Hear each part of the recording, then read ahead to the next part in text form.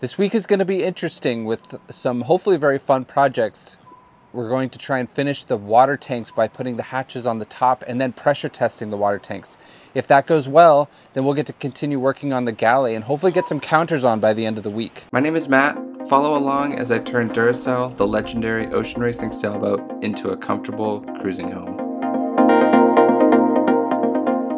The inboard side of the Galley was mostly done, and I was anxious to get the outboard side cabinet boxes installed, which includes the freezer and stove area. Once that stuff is installed, the water tanks will be less accessible, so we first needed to finish them, and that means building more access hatches. Riley and his friend Brandon came over to help with this project. After the first round of hatches on the lower tanks, I had a pretty good idea for how to finish them quickly. With 3 of us, we were able to finish all 8 of the upper access hatches in an afternoon. They drilled 10 holes per hatch using a template. The holes only go through the top layer of glass and down through the foam, but not through the bottom layer.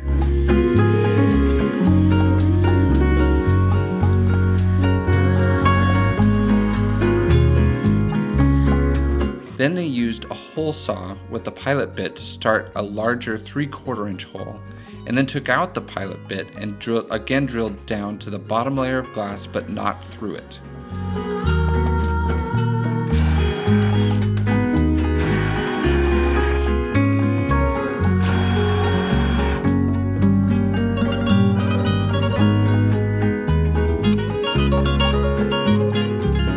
Finally, they used some pliers to pull out the core, leaving a really nice little pot to be filled with epoxy.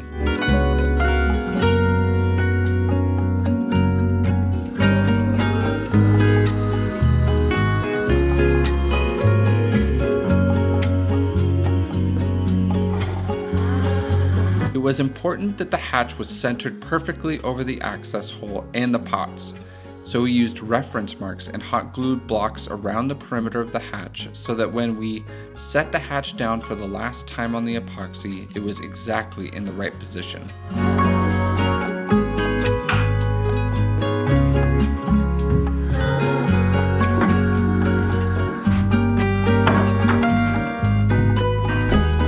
The holes were filled with thickened epoxy using a syringe to make sure that no air was trapped inside the holes.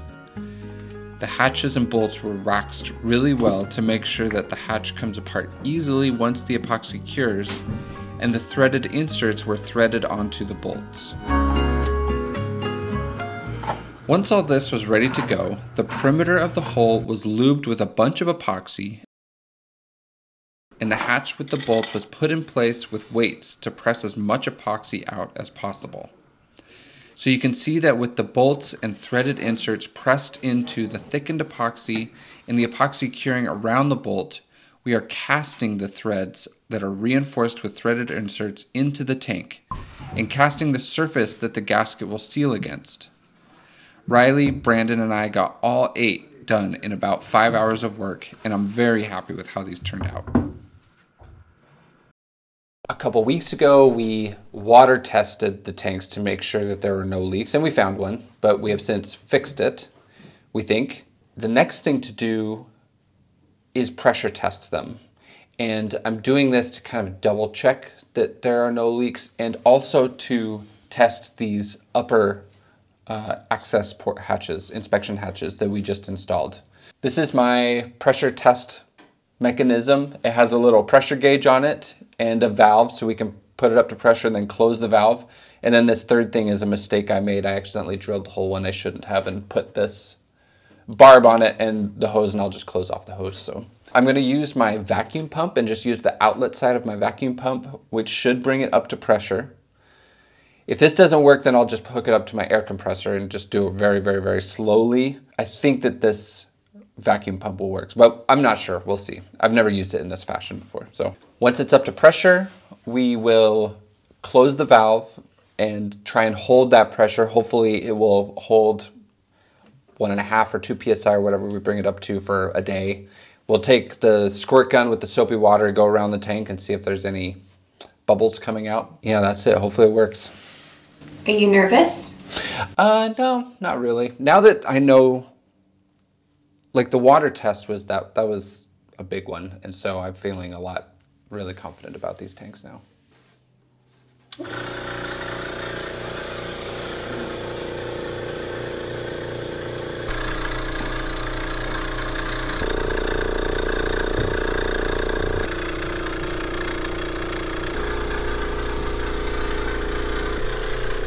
You should squirt right there.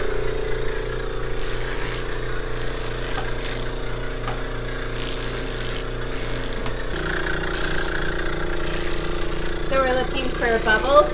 Yeah.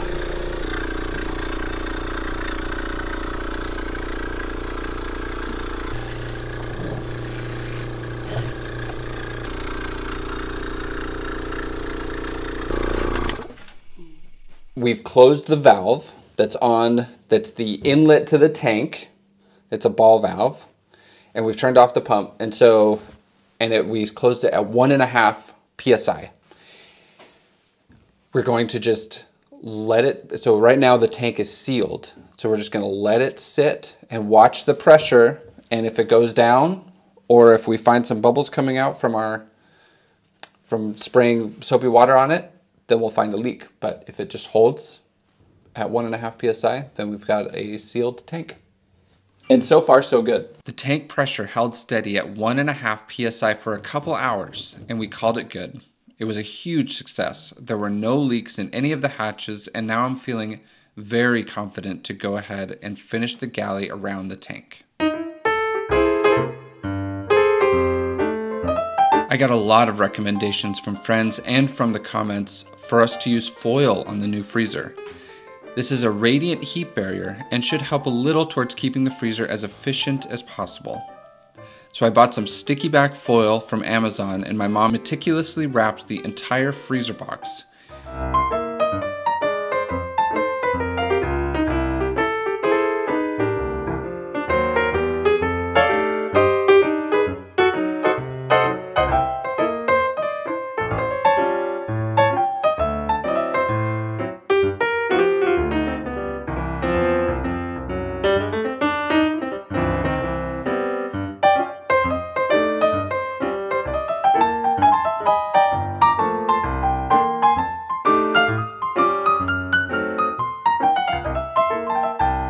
And now it was ready to install permanently.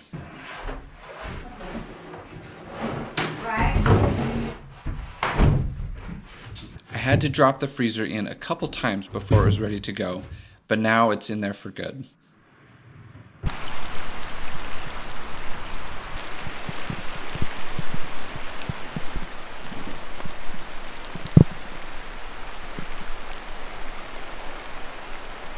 While I was building the cabinet boxes on the outboard side, I realized I was short one piece of flat stock to build the last box. I needed to cut out this section of the cabinet anyway, which is the outside of the blind corner. I'm going to build a large bank of drawers here, so I cut out the area so I didn't have to laminate another piece of foam.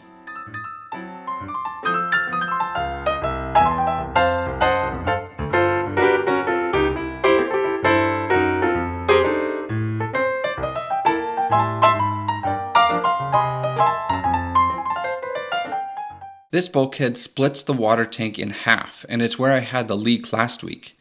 It's going to be integrated into the galley cabinetry as one side of one of the boxes. So to fill out the rest of the side of the box, I templated it and cut out this piece, glued it into the existing bulkhead, and then laminated it in place. Eventually, some drawers will be attached to this wall.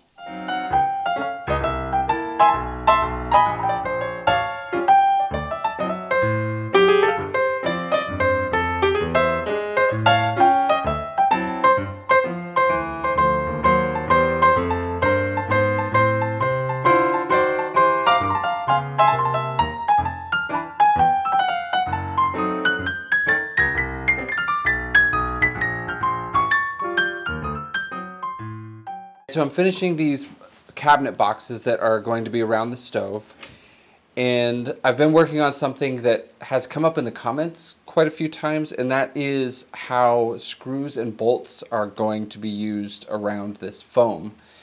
Now the problem with this foam is that it's very compressible, it's very shreddable. Like if I put just a screw into the foam, I could just pull it straight out. It'll just tear the foam out. And if I crank down on a bolt with the foam, it'll just compress the foam. The fiberglass does a little bit to hold it in place, but it will inevitably just crunch the foam. It's not nearly as good as plywood, for instance, in holding itself together when it comes to bolts and screws. And so in this case, what I'm doing, there is an inspection hatch right below, or this cabinet box wall is splitting this inspection hatch right in half. And so if I ever need to get into that inspection hatch, I wouldn't be able to with this wall here. And so I want to make the wall removable. So what I did is I glued a couple pieces of this fiberglass angle to the tank, and I'm going to be installing little like bushings, like epoxy bushings into this wall to make it boltable to those angle pieces. So right now I've got the angle pieces glued on there, and I've drilled holes through the angle into the foam, and that's to indicate where I need to put the bushings. And so I'm going to do that now.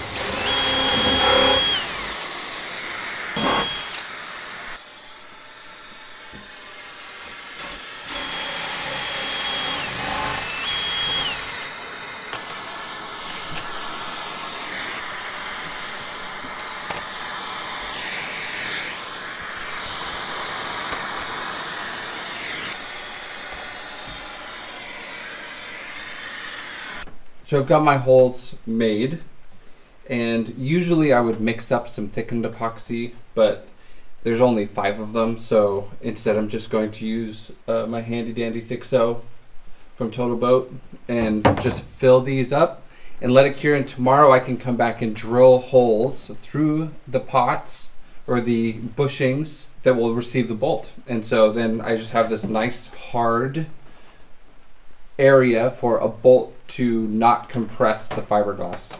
So here we go.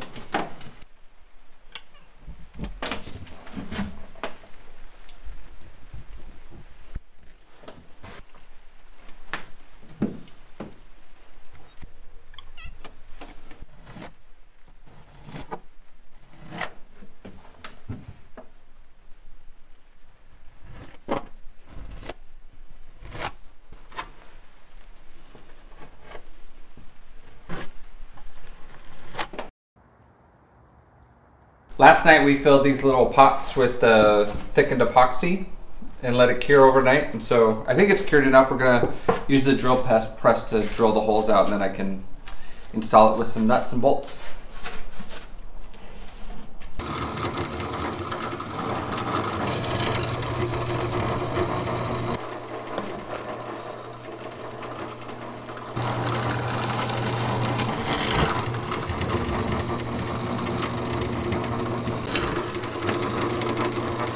So there's the pot with the hole in it, and so now that area where I put the bolt through will not compress when I clamp it down with the bolts.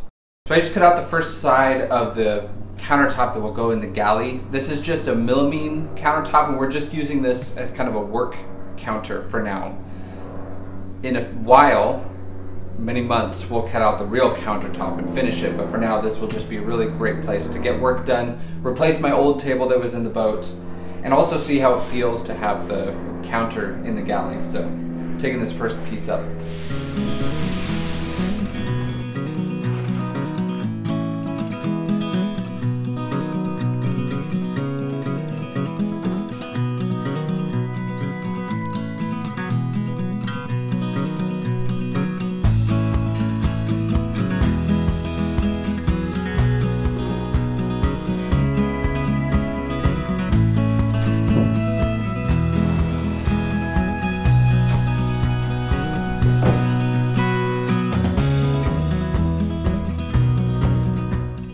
got this inboard piece cut out.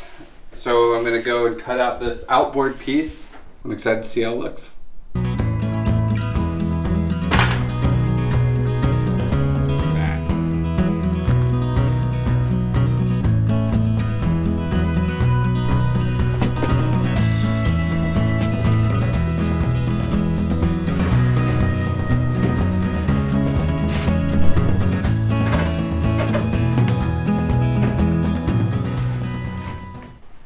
Hey, you. What you doing? I gotta cut a little bit off. My measurements aren't always right. I think that this bulkhead that I put in is not like perfectly square to the boat, and so I just gotta do a little trimming on this end and make it fit.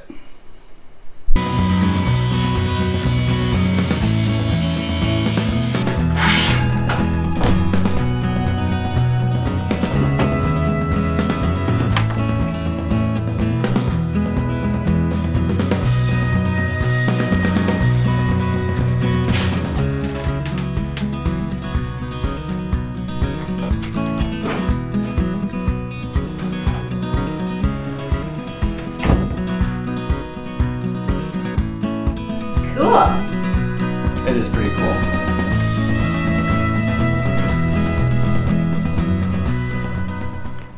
I'm doing this because I basically am sick of working inside. And there's so much left to do in this galley as far as like fiberglassing and finishing everything. And there's, over the next couple months, a lot is happening as far as other projects and things that have to be done. And so I'm gonna quit working on the interior and start working outside like tomorrow. So You've got spring fever. I've got spring fever. I'm sick of working inside, working on on this interior stuff, and I'm excited to go outside. It's been so nice out. And You also look like you're trying to get in contact with aliens. Pick up some radio signals. But this is pretty cool. So one change I made is the stove is going to go in the middle here now. And so there'll be banks of drawers on either side of the stove. I think that makes a lot more sense. And don't forget, the sink is going to go here. There'll be the freezer over here. And again, remember, the floor is going to be raised. It feels really big right now, and I think once the floors are raised up, it won't feel so big. I'll be anxious to hear what you guys think. What do you think? And how do you like it? I love it. It's yeah, I mean, obviously the counters are high. Like they're gonna be, I know they'll be 7 inches lower, but it's so nice. I love having the big high ceilings for the doghouse here. You know, for the viewer, it's about what, 3 feet between the top of my head and the top of the doghouse? I think it's more. More? 4 feet maybe? It just feels so open and airy and light and huge. This is a huge galley, honey. Is it too big? No. I love it. I really love it. So is that overhang, is that how the final overhang will be? On this outboard side, it's like 4 inches, and I made it this big just to see what it would feel like. Again, I don't know if you remember back when we were talking about the design of this, we were thinking about putting a bar on this side. And this is kind of my compromise, is just to see what a little extra overhang would feel like for people hanging out and stuff. But I don't know.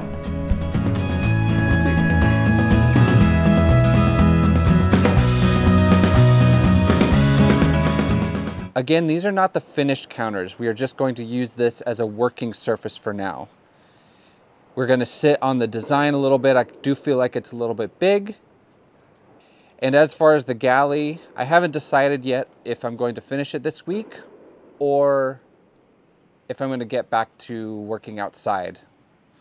It's getting really nice outside, and I'm really looking forward to finishing the inside, for the winter and getting back outside for the summer.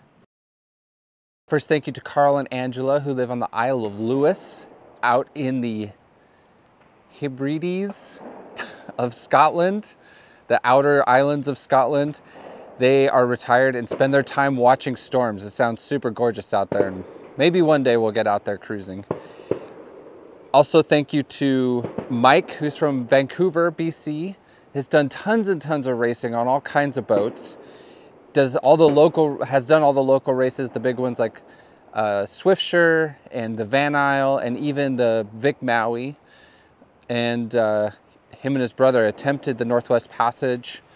It doesn't always happen, but it's always fun to do an attempt. Sounds like they had a great time doing it. Thank you to Ben, who's from the Seattle area. He grew up sailing his dad's Cal 25, and he sent these really awesome pictures of his own inspector. Thank you to Joe, who is out in the Chesapeake Bay. He was a marine engineer and has been sailing his whole life, it sounds like. Now he and his wife sail an Aloha 32 around the Chesapeake Bay. And lastly, thank you to Rick, who is a new sailor. He took lessons a few years ago and just bought himself a McGregor 25. So thank you very, very, very, very much to everybody who's been supporting our channel.